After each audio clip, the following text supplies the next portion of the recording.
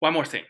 When we chain images operations, so for example, when we first have text and then give the result of text to place image, again, it can make things clearer if we go through the chain step by step. Okay, so here I've written out the two steps involved to start with a cat image and end up with a cat image with hello on it.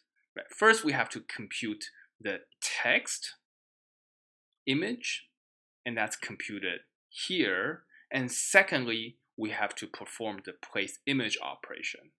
Okay, so we could write out these equations that simplify the image formula step by step until we get the final image. And just like with numbers, we could use the stepper by clicking the step button in the upper right corner to see this process automated.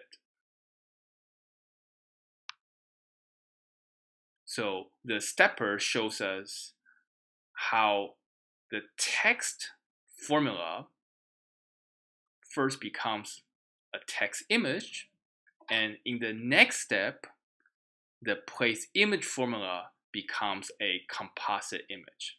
And that's it.